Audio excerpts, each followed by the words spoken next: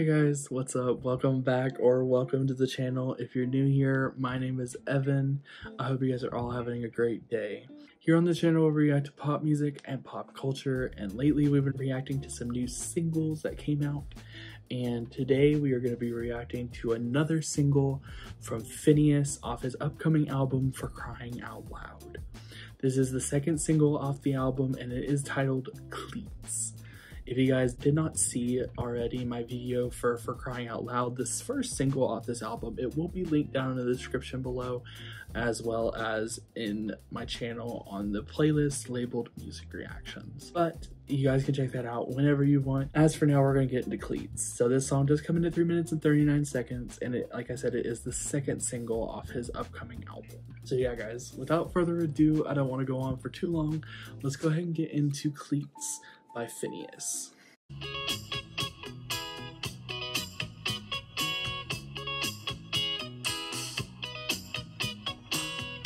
Need some snaps. It's a little touch and go. You could be the crutch that she holds. She plays for a different team, scraping her knees. But it's all the same.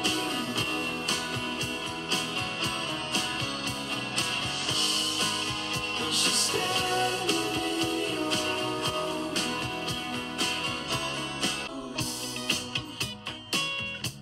It's just really groovy. I like that. Maybe she's a late bloomer, maybe it's a fake rumor, but you've got the same sense of humor as her. Straight off the soccer field, she's still wearing a cleat, but it's all the same to you.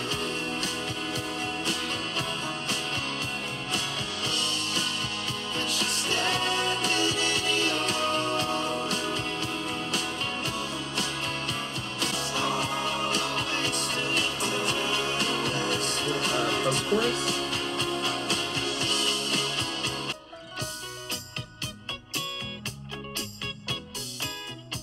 Let me get an outro.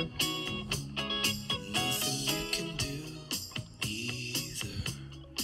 Oh, crush on the new teacher. Leave as soon as you see her from the bleachers.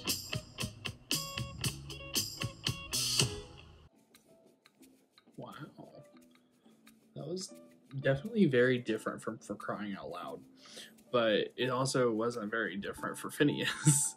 Not saying that it sounded like anything else, but just like it tracks for FINNEAS. I'm gonna pull up the lyrics. Okay, so I think we'll talk first about what I thought about the song.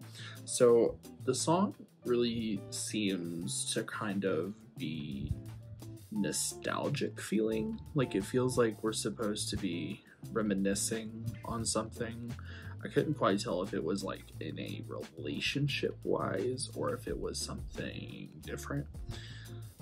But it definitely, from the lyric standpoint, made it feel like it was definitely like having feelings for somebody, which could kind of be maybe he's talking about a younger, it may not be himself, but a younger individual.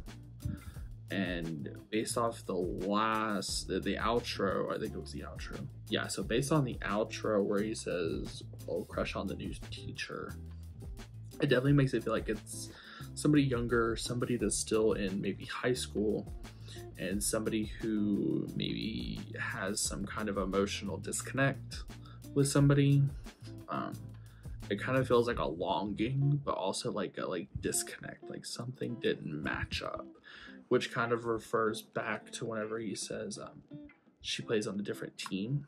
The use of cleats is a little interesting because when you think of cleats, like for like soccer, you think of like the spikes on the bottom.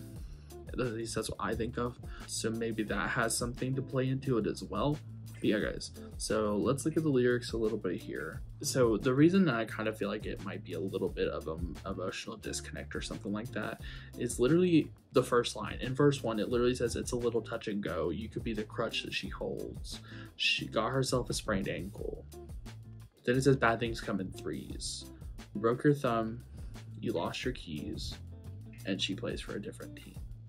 So kind of makes it seem like maybe something happened and like she either was not into him and it kind of ruined a friendship, or maybe something along those lines. And then verse 2, maybe she's a late bloomer, or maybe it's a fake rumor, but you've got the same sense of humor as her. So that kind of makes me feel like we're comparing what did happen to what is happening current. So it's kind of like, oh, like I've seen this film before, not to quote Taylor, but I've seen this before. I've been here before. Maybe. But let's just go into the video. So this is the music video for Cleats. Oh, that's cool, that old iPod with his literal album cover on it. Cleats already. There's the keys. Oh, we're smoking. It's a little touch and go. He's miniature. You could be the crutch that she holds. Got herself a sprained ankle. If you know, you know. You know, you know. Bad Oh, we're things definitely always smoking. come in threes. But it's all the same.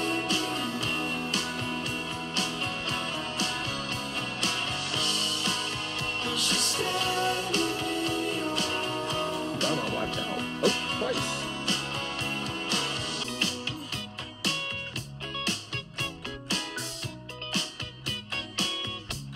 same sense of humor as Smoking her. again. She's always at the wheel. You're often on the street. You don't know how to feel. You don't know how to sleep. On an endless after.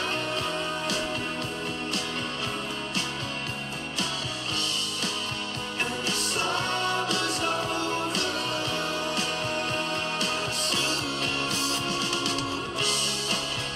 It's all a wasted time.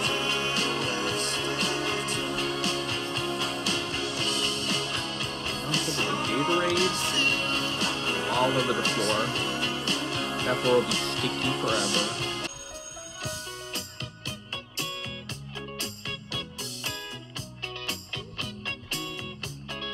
Nothing you can do either. Old crush on the new teacher. Wave as soon as you see her from the bleachers.